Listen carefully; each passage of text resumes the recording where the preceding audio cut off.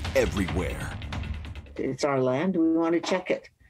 And we want to find our own people, our own children. Mohawk mothers are calling for the grounds of Montreal's McGill University to be investigated. They believe children, in particular Indigenous children, may be buried near the Allen Memorial Institute, part of the Royal Victoria Hospital legacy site. They're asking McGill to immediately stop the construction being done on the site and allow the area to be examined. We've had so many people come to us, and it's been going on for many, many years, that there are unmarked graves there of children that have been experimented upon by one of the institutes. We think it's true. People have told us we can't divulge who they are because we fear for them. During the 1950s and 60s, Dr. Ewan Cameron conducted experimental treatments at the Allen Memorial Institute, including drug-induced comas and intensive shock therapy.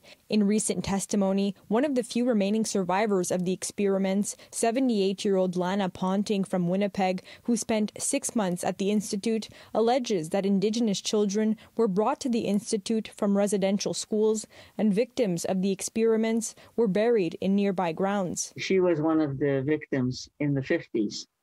And the program that was there was a CIA program, and Canadian government as well. And it was called the MK Ultra, which was mind control. I don't know how many could live through that, how many children died from any of that.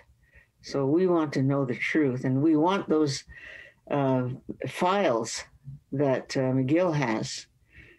And this should be made to the public. Public should know what happened. A spokesperson for McGill University tells City News, in 2016, McGill commissioned a study on the archaeological potential of the Royal Victoria Hospital site. According to this study, it is unlikely that Indigenous remains will be found on the new Vic project site. However, should this be the case, it will be made public immediately, the work will be suspended, and an archaeological officer of the Minister of Culture and Communications will be alerted. The nearby Royal Victoria Hospital is slated for expansion. McGill University is planning an academic centre on the 130-year-old site. The Mohawk Mothers say work be halted, and McGill should be asking for permission. It's our land.